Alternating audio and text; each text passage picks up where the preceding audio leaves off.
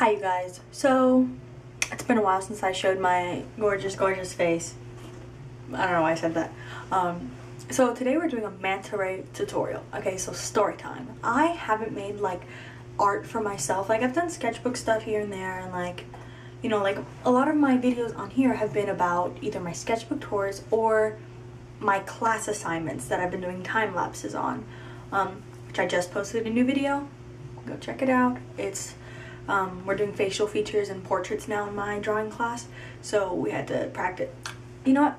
Find out for yourself. Go click this little thingamabobby up here, this little eye that I surely have linked. Anyways,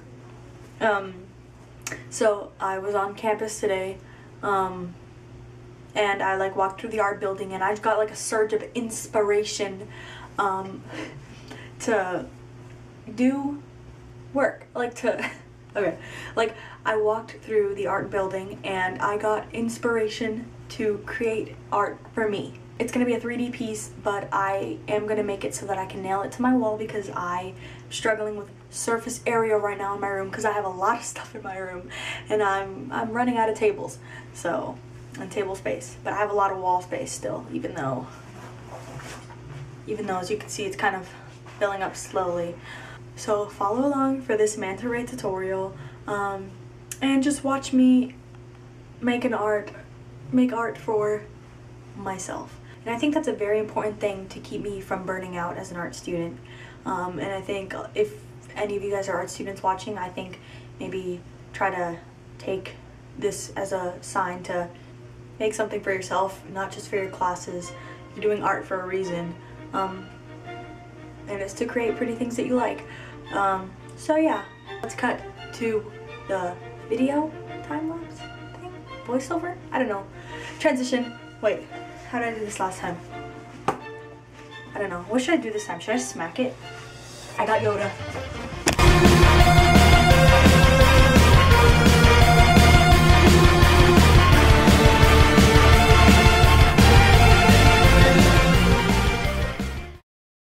Hello everybody, so this is Nicole doing the voiceover.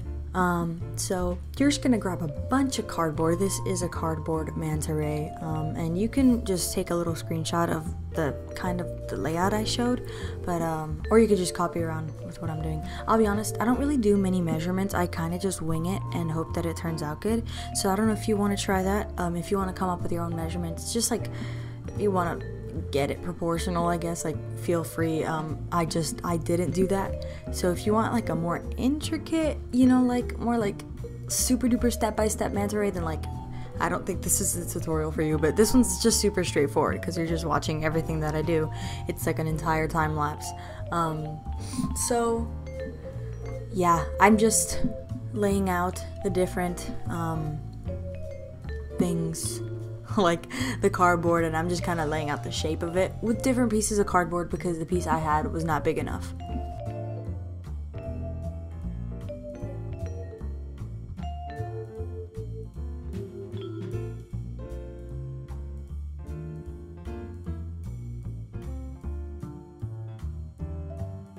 So if you can see, I have like different pieces. I kind of just try to match up with like the size of it. So the smaller pieces I just used for the tail and for the head, and then I cut up the wings of it. I don't really know, like their flaps, their fins. I'm just gonna call them the wings, okay? Manta rays are the birds of the sea. Whatever. But yeah, I just cut up I just did it in sections. That way I can, when I hot glue them, spoiler alert, not to spoil, but we are hot gluing later. Hopefully you have hot glue. If not, tacky glue will work. You could try taping it, tension, but hot glue is the way that I know how to do it. So that is, yeah. So this is what you're supposed to get. But I separate it into pieces. Oh wait, look at this transition. Boom! Yeah, so freaking good, bro. But you're gonna see right now, well, not right now, just in a bit. Sorry, my voiceovers are a mess, but it's fine. You're gonna see that I hot glue them so that the wings are kind of up, just to look like they're flapping.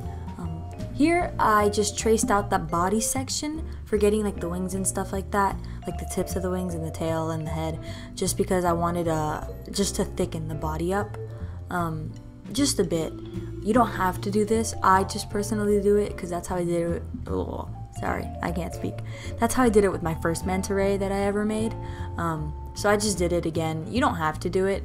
Earlier in the video, I mentioned that it was a 3D manta ray, and it is, because the wings make it, you know, look 3D, but it's not like thick. It's a pretty flat looking manta ray, but it's just, you know, something you can actually touch and hold, which is why it's 3D.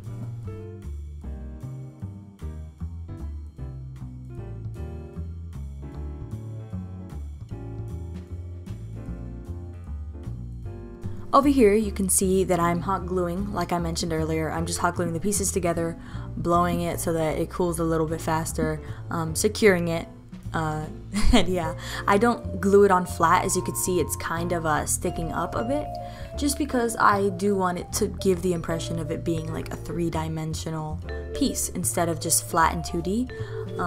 So just copy along what I'm doing. Again, do your own thing. You can just get like inspiration. I don't know if you hear the car outside, but that's fine. But you just get your inspiration from me or whatever, you know.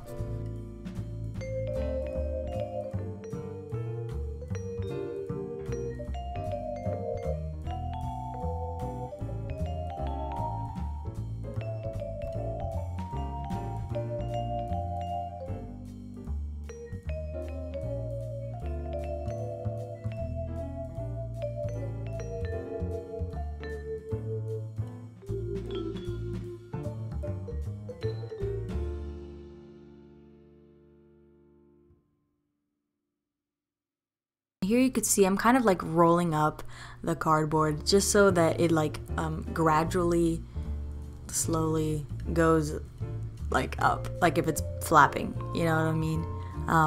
You're gonna see me fold with the other one soon. I don't know when. I don't know if I do it now, but you're gonna see like I kind of roll it up a bit so that it starts curving upward. See, right there, and you curve it up, and then it does a little swoop, and then it looks like that. And you know, again, since I wing everything, I just hope for the best. You can see that they definitely don't match up to the creases, but that's okay.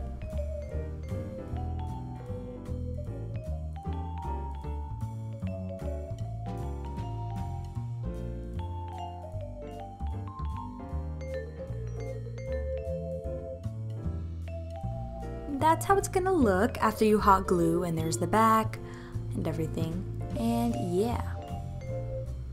And then you're gonna get that piece, the extra piece that you don't need at all, but again, I chose to do it, and you're just gonna roll it up again, I guess. And then you're just gonna figure it out. I didn't measure anything. There's only one little thing I measured, I think, and it was just the length of the wings. But that part I had to cut so much out for it to actually fit, because the piece was way too big. But you know, just adjust and stuff, and then just start hot gluing that as well.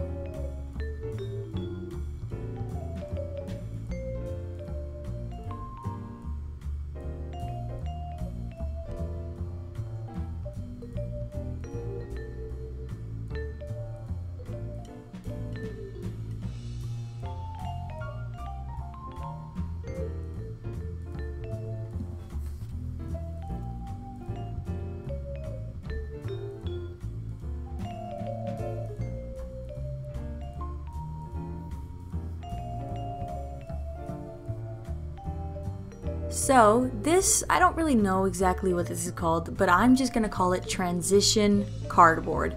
And it's just thinner pieces of cardboard, like rolls of paper towel, or I think I used a Pop-Tart box at one point. That Five Below like moon projector thing, I don't think I ended up using that. But it's basically just thinner pieces of cardboard to hide pieces of hot glue and stuff like that. So you're gonna see it's gonna make it look a lot smoother, and you don't have to do this step. I just always choose to, because I don't know. I don't really know, actually. It's gonna get covered with newspaper later, but I just choose to do it this way because I personally just feel like it makes it look better in the end, a little less lumpy. But yeah, I love adding the transition cardboard. It's my favorite part, I'm not gonna lie.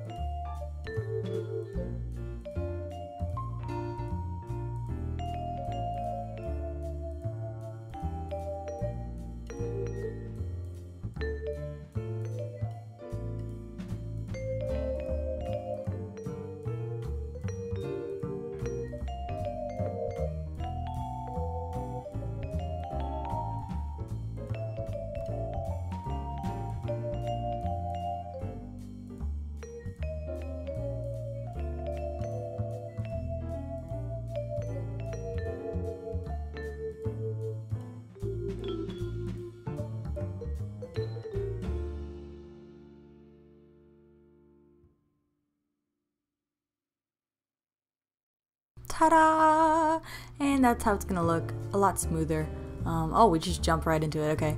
Yeah, next I just did Mod Podge. I definitely made it way too liquidy, but I just added a bunch of like just liquid glue with water.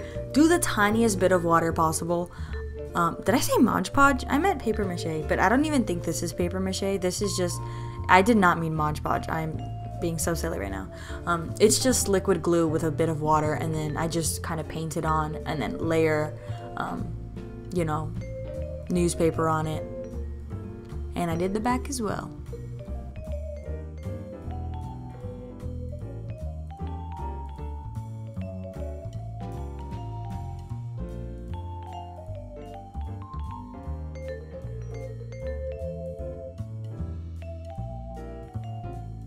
And then you're gonna dry that thing, and then you're gonna put another layer on top.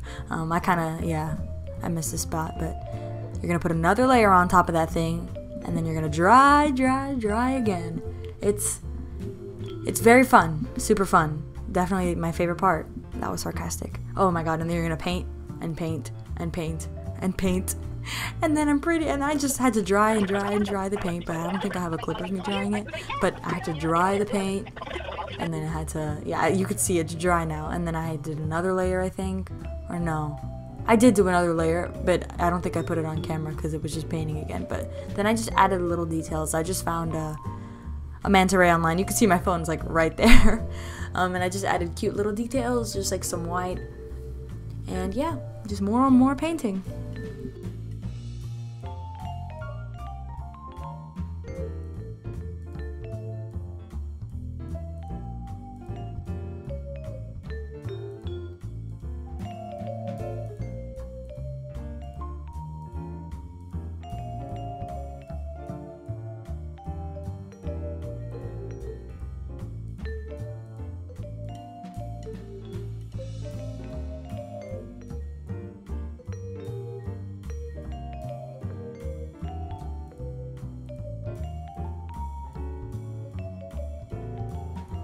Then we paint more and more.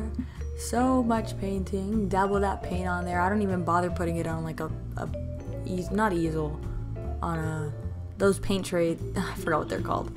I just plop it right on top and just paint. And then I get a little bit of black with the white on my brush still, kind of mix it a bit, and then I start adding gills, and then I slowly put more and more black on it just to darken it up and then give it, you know, like that dimension, that shadow, the gill effect basically. And then I just put some around like the corners of like the wings and stuff, just because I had extra and I felt like it.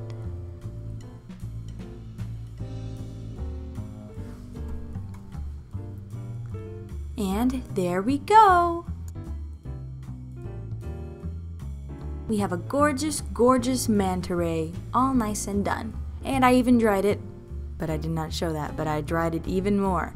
I've never used my hairdryer so much until that night. And I'm just nailing it to my wall, or like screwing it onto my wall. I see it literally right now. Yeah, I have one on my wall as well. I don't know if I show it. I think I might show it right here.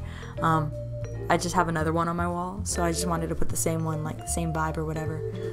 It's on the other side, right over there. This one's teeny tiny. I made this one like months ago.